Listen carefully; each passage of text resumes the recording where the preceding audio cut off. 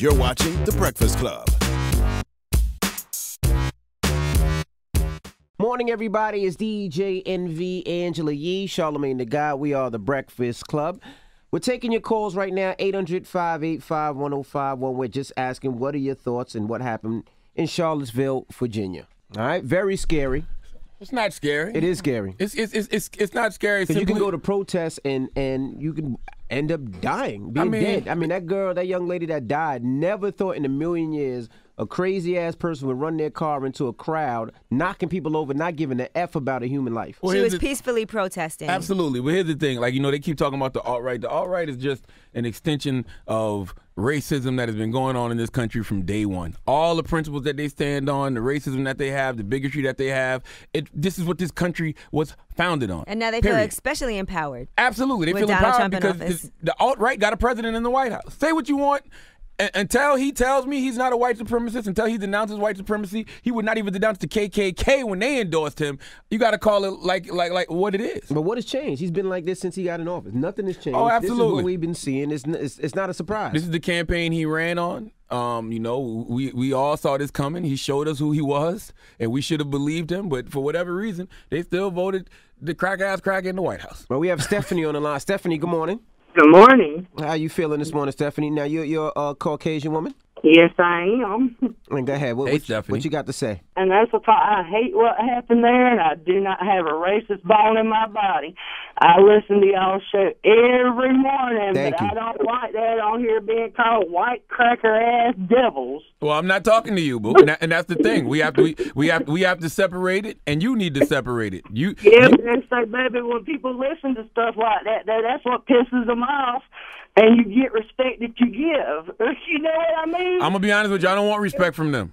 I don't want respect from them evil-ass, prejudiced, racist, bigoted people. Like that, boo-boo. I understand you. But that's that is one thing that just really struck a nerve listening to a station that I listen to every morning while I'm at work. Well, I understand. I understand where you're coming from, but you need to understand one thing. If you're not a racist, bigoted, prejudiced, cracker, then it shouldn't bother you at all. In fact, you should look at those white people in Charlottesville and say, you know what? Those are white devils. Those are crackers, and I'm not one of them. And I do not tolerate or put up with any of that around me. Believe me. There you go. So call it out. Condemn it when you see it at all times. Exactly, I do. It is not right for anybody to put anybody down. As a white lady, that's what I do get picked on by black people where I live. All right, and I do get called those names, and that's what that's all I want to put out there to Americans in whole, white and black. You get the respect that you give. That's right. Well, thank you for listening to us, Stephanie. We appreciate you. Thank you. And if you don't like being called a cracker, don't act like one. Hello, who's this? This is Tanisha. Hey, what's up? Tanisha, what do you think about what was going on in Charlottesville, Virginia? Good morning. Man, first off, I think it's sad, that we still going through this in today's society. And I think it's messed up that our president is acting the way he acts. I mean, he is causing so much division among America. Instead of bringing people together, he's not even stepping up to the plate to bring this United States together. He's causing so much trauma among us. And, the whole thing with what happened in Virginia, is messed up because we're thinking like all these old white people are the ones that are in the KKKs. And now it's like these younger generations are they're just outrageous. And no one is stepping to the plate to make them pay for what they're doing. They're like just getting away for doing what they're doing. Like, I got 4 young kids, 4 black boys, and I promise you, anybody do any crap to my kids, it's going to be something somebody's going to pay. Flat out. That's right. Thank you for calling, Mama. She's right. Donald Trump is building walls when he needs to be building bridges. And she's right. It is a lot of these younger kids, teenagers, 20 years old. That's what's scary. That you think it's older people that, they grew up in whatever era, but it's really like young people that are learning these things. Dylan Roof was 21. Dylan Roof, who shot up, those beautiful people at Emmanuel AME Church in my birthplace, Charleston, South Carolina, was 21. But that's how these kids are raised nowadays. They are raised to support these type of things. Like I said, driving through my neighborhood, I used to see so many Trump supporters and Trump's bumper stickers and Trump flags. And I want to say something else too, man. Don't call me upset that I'm calling certain white people crackers and white devils, because if it don't apply, let it fly. If you're white and you're not racist and you're not bigoted and you're not prejudiced, you should be calling them crack-ass crackers and white devils with me. You should be trying to make the distinction. You should be trying to separate yourself from that prejudice that is ruining the ecosystem of our country. Well, you can't tell people what to be offended by. You can tell them what you mean by it, but, you know, some people are offended by certain things. Well, you shouldn't. Guess what? It's not what you call it, it's what you answer to. So if I scream crack-ass cracker and you look up and say, who are you talking to? A hit cracker will holler, damn it. All right. 800-585-1051. We're talking Charlottesville, Virginia. Hey, Ashley, where you calling from? Milwaukee, Wisconsin. Milwaukee. Now, what are your thoughts on what happened in Charlottesville, Virginia? Trump just needs to get the hell out of there, first of all. I think everyone else agrees with that. Right. But I think it's sad. I think it's pretty sad what happened out there. I just want to say something though to Charlemagne too. I just want to ask, how come you're always saying cracker ass cracker? Well, I explained it this morning, and I'll continue to explain it. There's a difference between. I didn't hear you. There's a difference between good white people and white people that are allies, and racist, bigoted, prejudiced, crack ass, cracker white devils. There's a difference.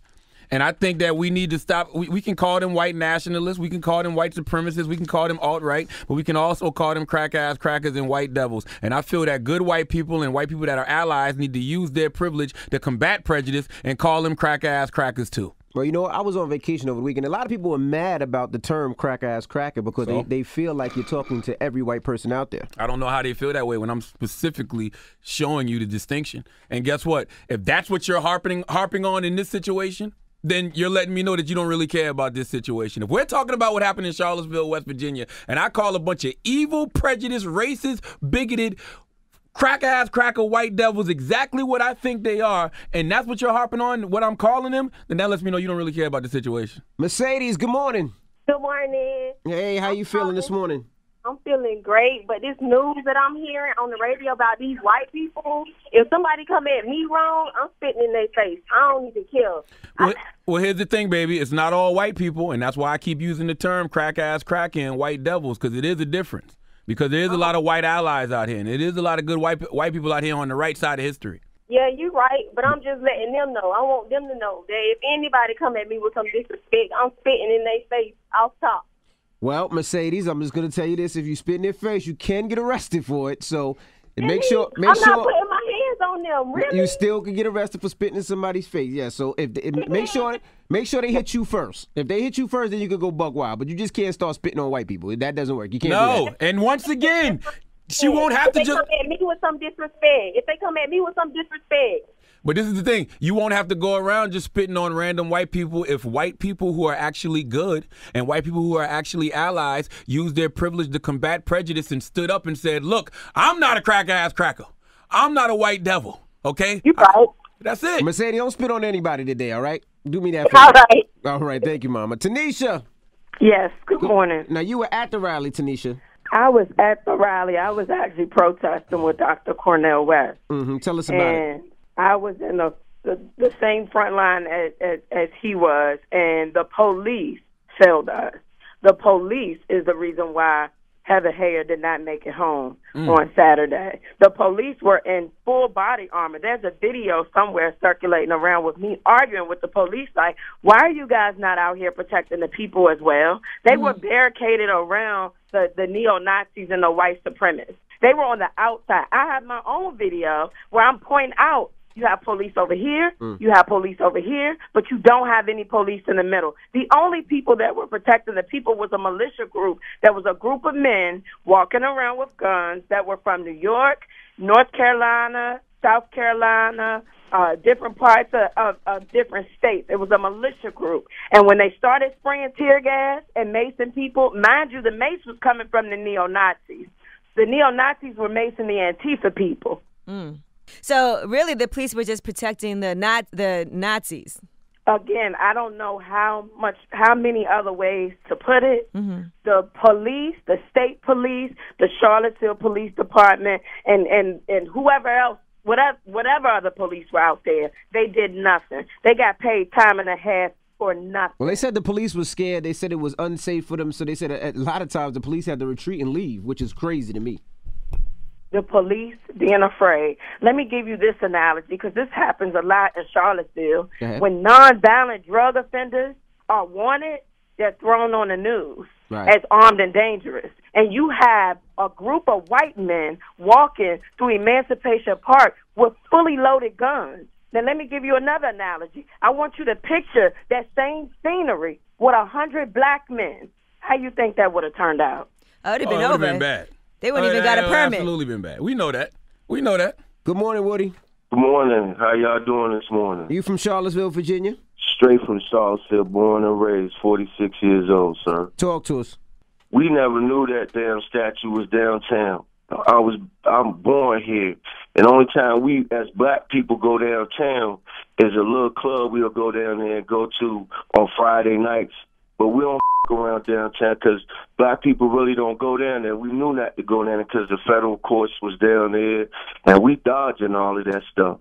Mm-hmm. But until West Bellamy came into office and started talking about this statue, you know, and then start bringing all this stuff around here, a lot of people mad about that shit, man, because we felt, you know, when I called all my homies up and I'm like, how y'all feel about this?